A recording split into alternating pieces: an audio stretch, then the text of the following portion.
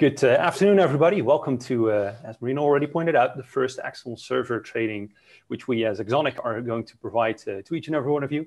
I'm very happy to see that we have a very full class, so that I'm assuming everybody's very interested in what we are going to tell for the upcoming 2 days.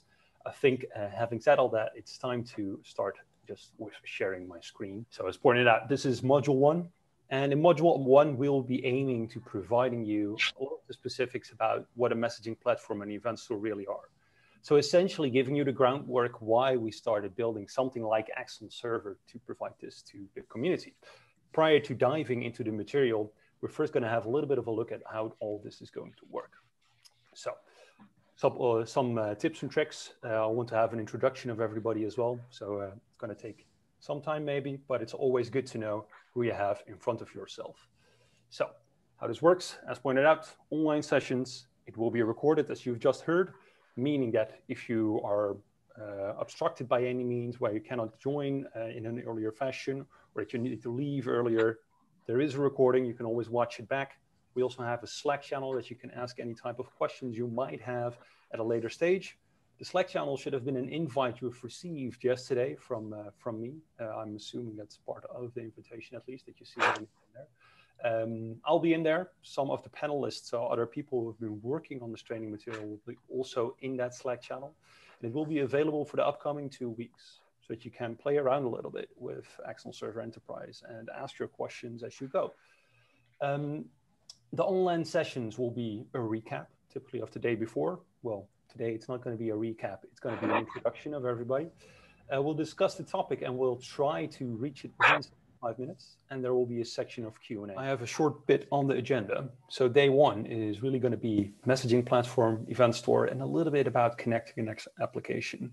So the first 2 pillars are the main things which Axon Server provides us. So it's going to be a lot of theory, thinking about why you would need something like this and how you would be able to do something like this, and eventually showing how you would do this with Axon Server or how it's doing that.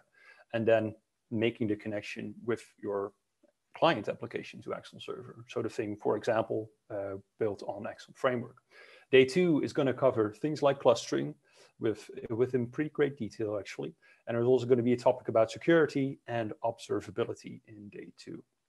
All right, so as you might have noticed, the first thing to cover is the messaging platform, really with the nice tagline, dump pipes and smart endpoints. That's what we aim for.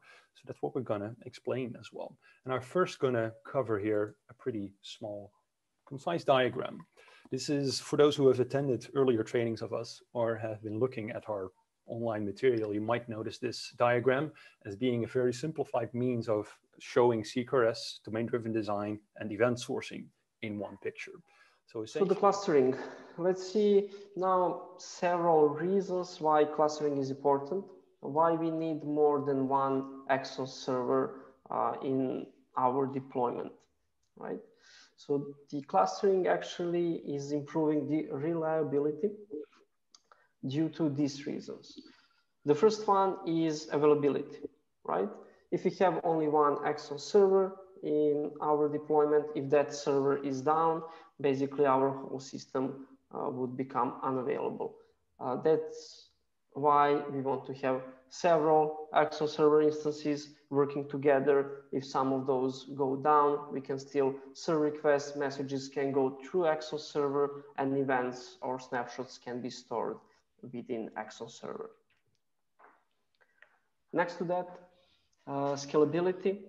One Axon server can serve a lot of requests, but if we start increasing the number of connected applications, if the number of requests on those applications just starts rising, one Axon server might not be sufficient to serve all those requests. Having several Axon servers deployed in our system may help a lot, right? So we want to have several instances to improve on our scalability. Next reason is durability. Of course, when we store data to a single Axon server instance, it is durably stored, durably persisted. However, if for some reason that node becomes unavailable, maybe there is a network glitch, maybe there is a network partition, or just for some reason that machine is down, we want to have other nodes in a cluster that contain the same information, basically. So we want to have data replicated across the cluster of Axon Server nodes. And whenever we access the cluster, everything that cluster confirmed to us that it has been persisted is still there.